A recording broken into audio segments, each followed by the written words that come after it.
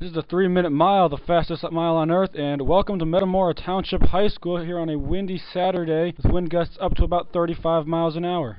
Here we go with the girls' shot put. This is Gabby Jacobs, a junior from University High School, and she loads up and boom, launches a mammoth throw of 43 feet 6.5 inches for a new school record. In the pole vault, we had Michael Raridan and Tyler Ginger from Olympia, senior head in the Air Force, and here's Michael Raridan, the sophomore from U-High, clearing a new massive PR on 14.6, a 6-inch PR for him. Just gets over and wins the meet on number of misses. Great performance.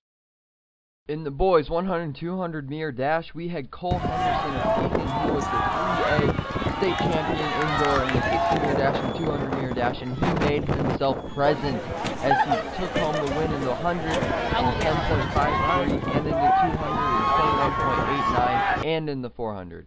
In the boys 4x800 meter relay, it was Jordan Brooks coming off the JD Lafayette for the ankle leg, as JD was 4 seconds down, and in 200 he passes right back up to the top.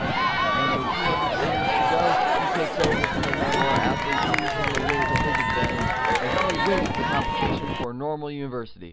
In the girls' 800 and 1600 meter run, Emily Browser of Normal West ran from the front the whole time, with both races battling the win, to get the win in the 800 in 2 minutes and 30 seconds and in the 1600 in 5 minutes and 28 seconds. A strong field was assembled for the 1600 meter run, including Mark Matt in the second place in indoor state 1600 meters, who was rumored to be at Arcadia this weekend. But with 600 meters to go, it was Sean Milhauser taking the lead before Mark Matten took it back from him with 400 to go. Matten into the lead, and with 200 meters to go, it was all Milhauser from Pontiac taking it. And with that, it's not much of a race often with Sean in the last 200 meters, as he is quite the strong kicker, and he will take it for the win over Matt. In the girls' 300 meter hurdles, it was Normal University freshman Shantae Stonewall who had a clear dominant victory over the field, as she finishes her race in a time of 48.86 seconds, and she has a second margin over second place.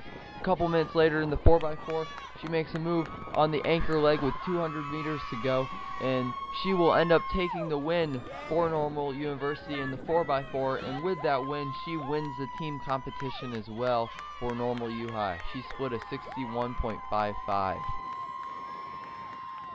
This was the 3-minute mile, the fastest mile on earth. Thank you for watching, and we'll see you in Springfield for the Capital City Classic.